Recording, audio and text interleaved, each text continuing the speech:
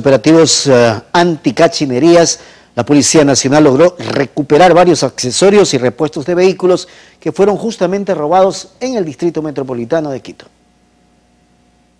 Se recuperó una gran cantidad de piezas y repuestos de vehículos en un operativo anticachinerías que se realizó al sur de Quito, en Turubamba. Se determinó la ubicación de un lote de terreno en donde aparentemente se acopiaban y comercializaban artículos de dudosa procedencia.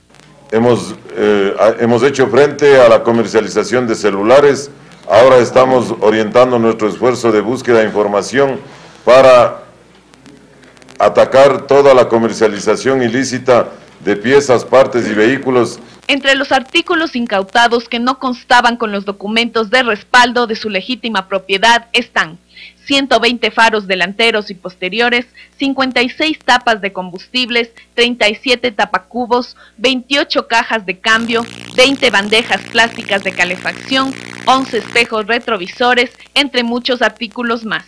Un sinnúmero de piezas y partes y accesorios de vehículos que estaban siendo comercializados ilícitamente en el sur de la ciudad y cuyos objetos han sido ingresados a los patios de retención vehicular, así como a las bodegas de la Policía Judicial. Las personas que se creyeran propietarias de los mismos puedan gestionar el trámite ante el señor fiscal para la devolución respectiva. En Quito, Paolo Hurtado, Telerama Noticias.